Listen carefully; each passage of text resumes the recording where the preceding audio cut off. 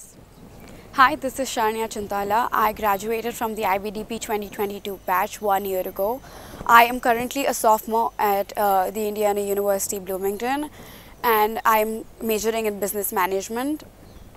I remember being back in the first grade, and today I see DRS and it has completely changed and it has just grown and developed throughout the years. Very pleasant experience for me here at DRS.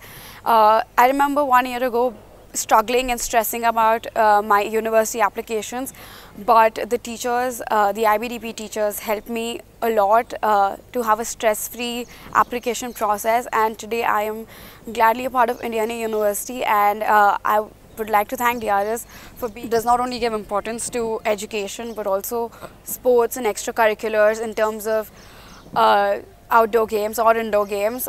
DRS also mainly focuses on school trips.